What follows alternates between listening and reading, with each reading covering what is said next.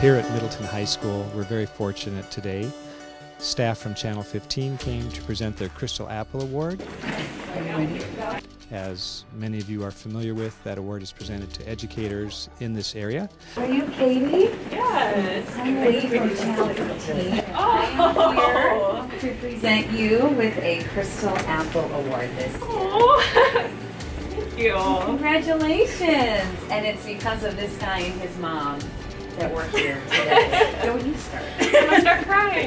Thank you so much. This is so exciting, Nick. Yay! This is the first time the award has been presented to a speech-language pathologist.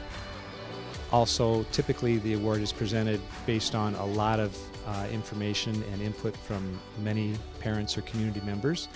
But in particular, in this case, one parent wrote a letter to Channel 15 about how the speech pathologist gave her student a voice for the first time as an 18-year-old.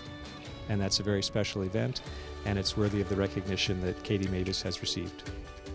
You know, Katie has been such a big part of our family. It's not just that she helps Nicholas, but she helps Nicholas to be a bigger part of our family, a bigger part of the community. And so people see him and they know him, and now they know that they can come up to him and say something to him, and he will respond with this new device, and Katie just working so hard with him.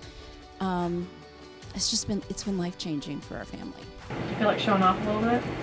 I feel excited. Thank you. I want to color. Okay, we can do that later. I That want sounds to good. color. That's fine.